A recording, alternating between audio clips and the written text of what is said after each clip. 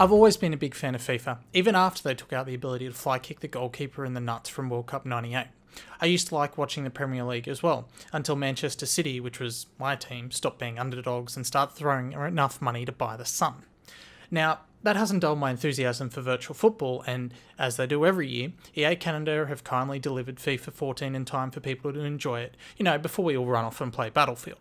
But while people are happy to proclaim, again, like every other year, that this year's FIFA is the best ever, I have some serious concerns about the franchise. Before we get into that though, let's talk about what's new and good. FIFA Ultimate Team, which I'm told is the biggest thing in the franchise these days, has got a whole heap of updates.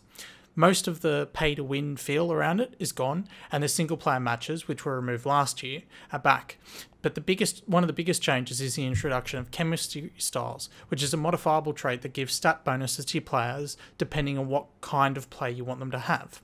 Now, on the pitch itself, the most important changes are the more realistic pure shot system, protect the ball, where players use their bodies to more cleverly guard possession, and precision movement, which changes everything. Pure shot adds a little bit of unpredictability to each shot, so it gives shots a possibility to rise, dip and bend. It makes goals, especially with the top level strikers, much more satisfying. Guarding the ball's kind of different. If you hold down the left trigger now, it uses the player's body to shield the ball, but it all comes down to how strong your player is. Because collisions and body strength are more important in FIFA 14, and even someone like Lionel Messi can't keep the ball away forever. The biggest change on the pitch, though, is the precision movement, which changes how every player accelerates, stops, turns, runs, jumps, and balances themselves. It makes for a more realistic game of football, because players build up to their faster speed rather than just launching at full pelt. Sometimes you need an extra touch or two to balance yourself before taking a shot, and players just can't turn on a dime and backpedal to pick up a pass that, put behind them. Now, that's fine in theory, but what you end up getting is a slower, more conservative and more patient brand of football. Now, that in and of itself is fine, but it's not a slower and safer game because players have to be more intelligent with their stamina or because the defensive AI is some pinnacle of computer engineering. You have to be as careful with your balance now as your positioning. Players will shift their weight every time you try and cut the ball back away from a defender. So if you overdo it just a touch, you could result in your player getting stuck on the spot or the ball could bobble out to a defender. Now, again, in principle, that's fine. But when you add the elements of randomness that the developers have been putting into the game over the last couple of years to make it more like real football, it gets annoying. And if you're someone like me who happens to enjoy FIFA, for taking a team from the lower leagues all the way to the top to European competition, then it gets bloody frustrating. For example, play a match between two League 2 sides.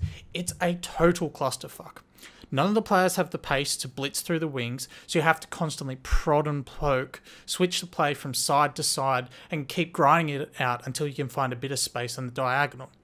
Now, the attacking AI has been updated again this year, but too many times you'll lay off a pass only for your teammate to just launch beyond the back four.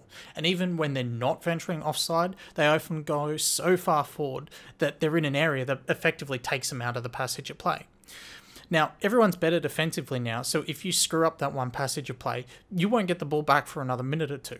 It's more like a proper game of football, but when you're playing at the lower leagues, like I like to do, it's not always more fun. Now, if you're the kind of person that just fires up a season as Barcelona or Arsenal or Manchester United, or you just jump into the multiplayer or you just do the ultimate team, then these kind of changes won't bother you. They'll make it a better game, and they're for the top end of FIFA, people that like playing with the Messis and the Ronaldos. That's okay.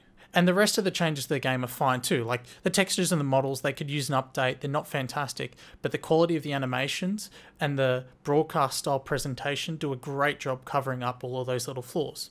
And outside of the actual gameplay, the menus look fantastic now. They're like an Appleized version of Windows 8. You have tiles all through the menus, all through the Ultimate Team. It looks really good.